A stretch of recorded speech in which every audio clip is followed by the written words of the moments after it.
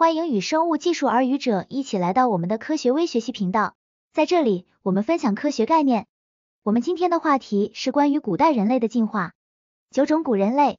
人类进化是一个漫长而复杂的过程，导致了许多不同的人类物种的存在，其中一些物种灭绝了，而另一些则进化成了现代人类。以下是9种古人类的简要概述。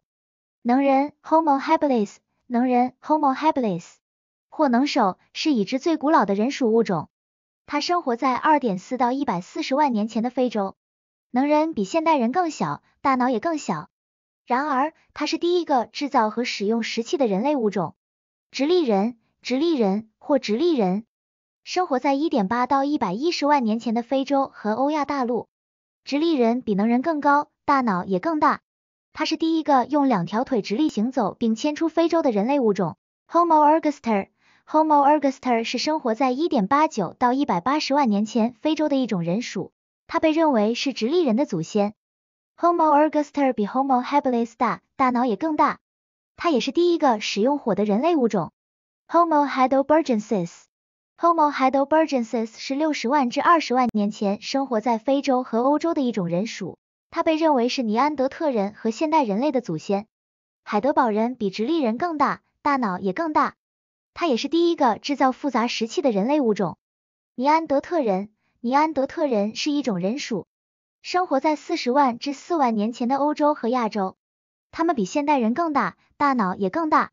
尼安德特人也是第一个埋葬死者的人类物种。丹尼索瓦人是40万至5万年前生活在亚洲的一种人属，他们只从少数化石中得知，但他们被认为在大小和外观上与尼安德特人相似。丹尼索瓦人与尼安德特人和现代人类杂交。弗洛勒斯人是10万至5万年前生活在印度尼西亚弗洛勒斯岛上的一种人属，他们比现代人小得多，平均身高只有3英尺。弗洛勒斯人被认为是从孤立在弗洛勒斯岛的直立人种群进化而来的。Homo naledi 是23万6千至33万5千年前生活在南非的一种人属，他们在体型和外貌上与现代人相似，但他们有许多不寻常的特征，例如细长的手臂和小脑袋。那勒地人被认为是从南非孤立的直立人种群进化而来的。这些只是人类进化过程中存在的许多古人类物种中的一小部分。对这些物种的研究正在帮助我们了解我们自己的起源，并拼凑出人类进化的谜题。